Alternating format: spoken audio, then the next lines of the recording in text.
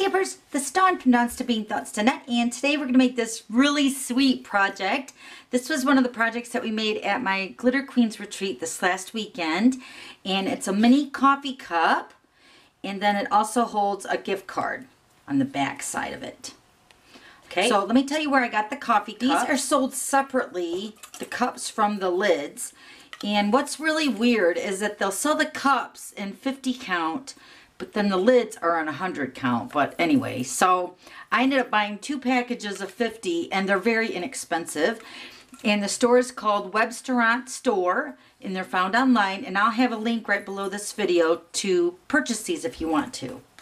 Okay, so let's go ahead and get started. So the early espresso, this piece is cut at 2.5 by 11.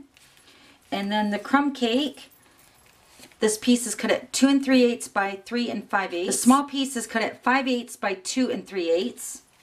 The designer paper, which is the coffee break, this piece is cut at 2 1/4 by 3 1/2, and then the little tiny piece is cut at 1/2 inch by 2 1/4. And then for the belly band right here on the back to hold the gift card in place, this piece is cut at 3/4 by 6 1/2. Okay, so let's grab our paper trimmer. Okay, so first we're going to do some scoring. And this is the 11-inch side across the top. We're going to score this at 4 1/2, 7, 7 3/4, and 10 1/4. Next we're going to grab my pencil, and we're going to work between the 10 1/4 and the 7 3/4. We're going to find the center mark of this square right here, just because I want to punch that in the center to hold the cup, and I don't want it to be off center. So if you can line that up perfectly, then you can just skip right over this piece. So to find the center, I'm going to fold over the 10 1/4 inch piece, and I'm going to line this up at 1 1/4, and I'm just going to draw a pencil line. Then I'm going to turn it, and I'm going to also line this up at 1 1/4 and draw a pencil line. Okay, so I don't know if the pencil line is going to show up on camera, but this is my center of this square. So this is what I'm going to punch out with the 2-inch punch. But before we do that, we're going to do some stamping. I'm going to grab my Early Espresso Classic ink. Okay, so the stamp set we're using is the Coffee Cafe, and we're using the coffee beans to stamp the background. And then I went ahead already and stamped the Thanks a Latte.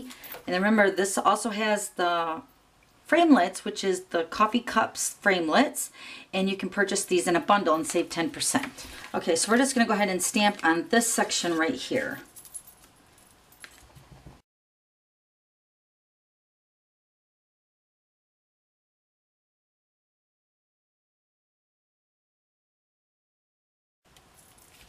Okay, and then I went ahead already and stamped the Thanks a Latte, and I punched that out with the framelits, with the coffee cup framelits right there. So we're done stamping.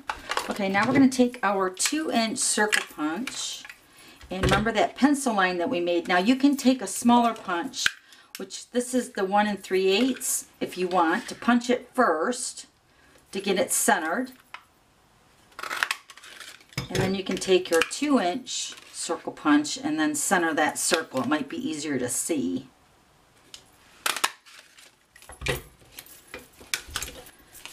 Okay, so now we're going to go ahead and add tear and tape to this edge right here.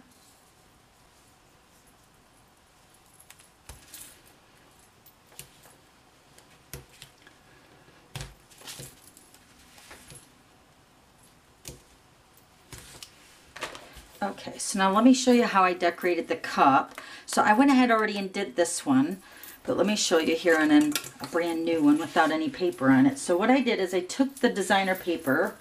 Let me get my template. Okay, so this was actually a cup, this cup right here. What I did is I cut it apart and I laid it flat so I could get a template. And then I made my own template with the designer paper. Now you'll notice that this is a little bit longer, and I did that on purpose because the designer paper needs to wrap around the cup. I'll show you on this one here. So you'll just wrap it around, and then you'll have some area to adhere the designer paper to your cup where it's going to overlap like that. Okay, so then when you take your cup apart, just add like an inch and a half or so. You'll see when you make the template. Okay, so I'm going to take our designer paper, and I'm using the coffee cup, so I want this to sit right on the cup. So I'm going to put this face down with the cups going the right way, and then I'm going to trace this template onto the designer paper.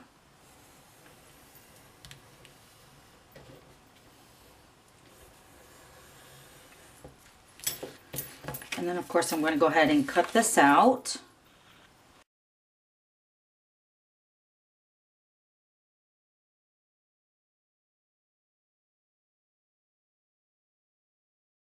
Okay, so there's my cup wrap. Okay, so now we're just going to take our wrap and we're going to do like a dry run of the wrap. I'm just showing you what I did on my cup, so you might find a better way to do it. Okay, so I'm going to dry wrap it, just get an idea if it's going to fit exactly. And then what I'm going to do is I'm going to take my liquid glue and I'm just going to put it onto the cup on the one end. Just like that. Hold it there just for a second. And then what's nice with the liquid glue too is you have some wiggle room, so you have some time to adjust the designer paper to fit on your cup really nicely. Okay, so then just hold that in place.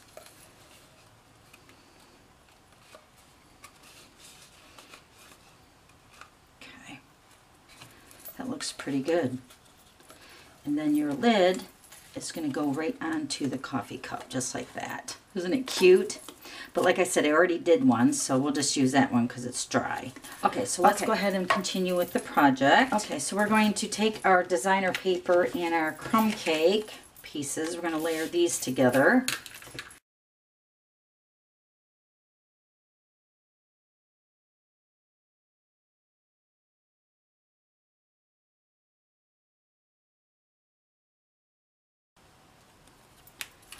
Alright, now we're going to go ahead and peel off the backing of our tear and tape. I'm going to use my paper snips.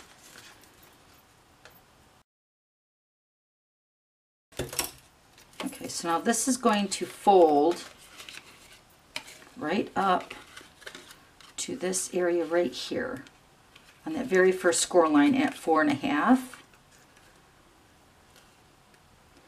Going to butt that right up against that, press that down really good, and then see the cup is going to fit inside of there. Then this is going to get layered behind here.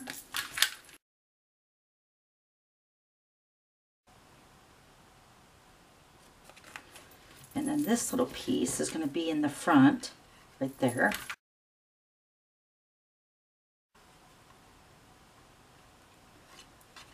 Okay, now we're going to take our belly band and I'm just going to wrap it from the front.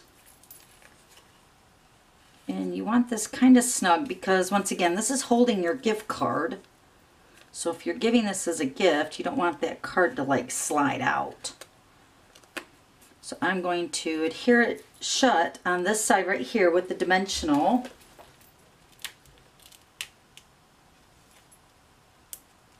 Okay. Then I'm going to take our linen thread and I'm going to actually wrap this around this belly band.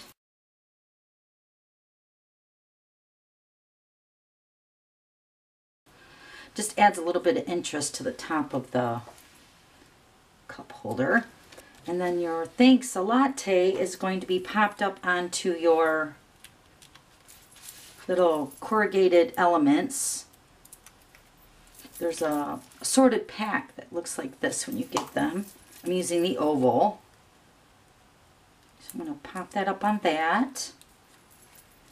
And then I'm going to actually pop this up over top of that seal part right there. Just like that. And then I'm going to take the liquid glue. I'm going to add a little linen bow as well, which I already went ahead and tied that. Press that into the glue. Okay, so then your gift card, let me take this one out of here. See, then your gift card will slide right behind that. Okay, and then you have your little coffee cup. Now mine over here, I added the little Snickers miniature fun size They hold 2 of them in the cups. At the Glitter Queens retreat, we added the chocolate covered coffee beans. So then you can put your coffee cup inside there. Looks like that. All right, then I'm gonna go ahead and decorate the coffee cup lid. Okay, so I have a piece of early espresso and another piece of the designer paper that we use to wrap the cup. I'm gonna use 1 3/8 circle punch with the early espresso.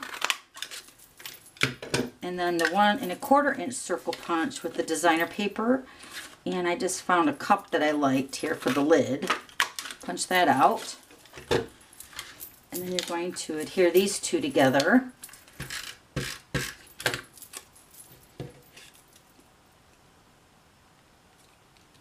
And then this gets stuck onto the lid just like that. So we're just going to put adhesive on that.